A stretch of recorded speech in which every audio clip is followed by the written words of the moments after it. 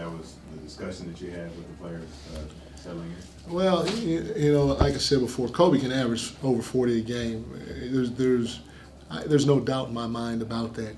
But the one thing that we all have to do and have to understand is that, you know, to put that type of burden on him, and he probably doesn't think it's a burden, but to put that type of burden on him for 66 games and then through a playoff run is just tough to do.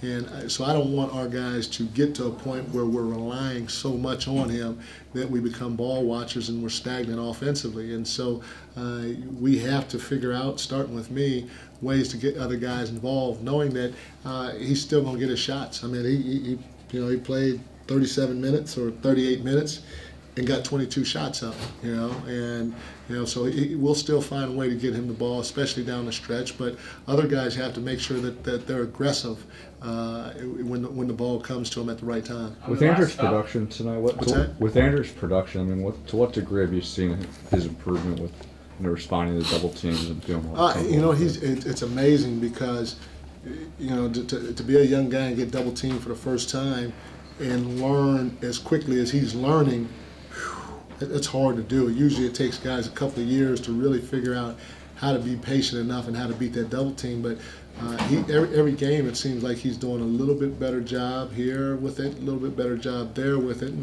and I thought he was good tonight. You know, obviously I need to go back and watch the tape, but I thought he was good tonight, responding to the double team. When you talk about the offense being discombobulated, do you think the guys all comprehend the offense and it just comes down to execution, or do you think they're still learning? No, they're still learning. Like, for instance, I put in 3 new plays yesterday.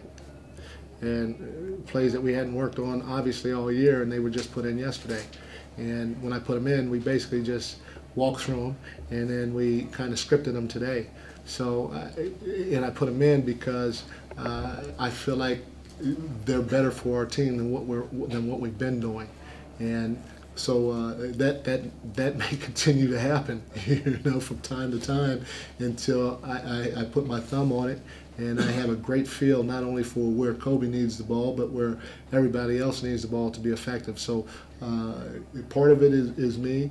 Part of it is me playing different combinations, and then, but you know, part of it is those guys trying to learn something new on the fly. Because you know, this is our 15th game, okay, and we have not had one live contact practice yet.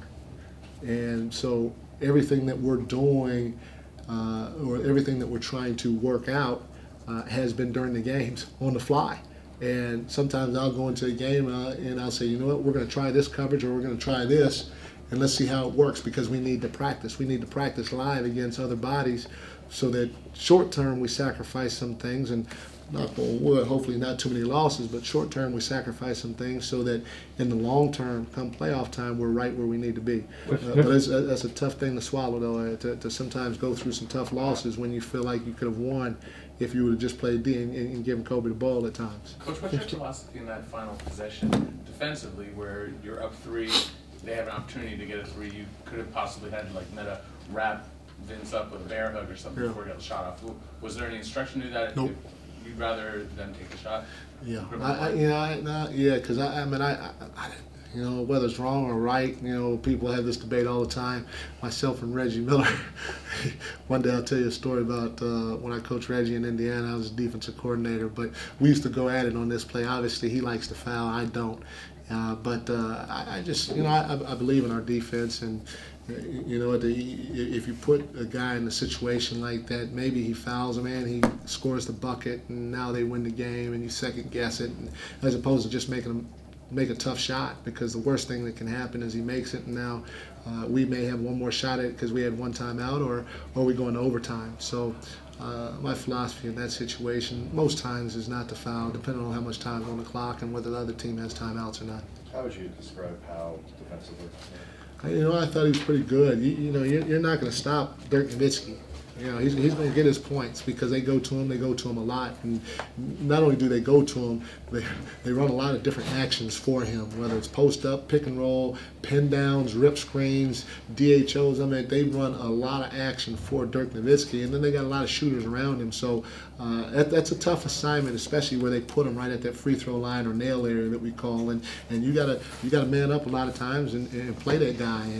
And I thought Powell did a nice job with the combination of Josh McRoberts. They just try to make him work for his shots, which he did. But you know, you're not stopping him. Does he have the energy right now to be effective on both sides at the same time? Do you think? Who's that, Powell? I hope so. But you know, what I have experienced at times is sometimes, you know, when at least in Cleveland, when we brought guys in and we demanded as much as we demanded on the defense end of the floor, sometimes it didn't seem like they could shoot the ball as well. And so I don't know if it was the energy that they used up defensively that took their legs a little bit offensively or whatnot. So I don't know. It's an interesting question. It's an interesting debate. But he did a well of a job for us defensively on Dirk. 15 games in, have you been able to get enough of a gauge to see how Andrews' progression matches up with, you know, just the rest of the league with their centers? No, not really, because I haven't really followed the rest of the league. But Andrew's been playing well for us, and we have to keep working with him. We have to keep helping him being able to understand and read double teams, and he's got to keep working to continue to get in better shape, because the better shape that he's in, that's the longer he can play, and that's the more effective he'll be offensively, because now he'll be able to rim run and sit down at that rim, and we can throw the ball into him before the double team comes.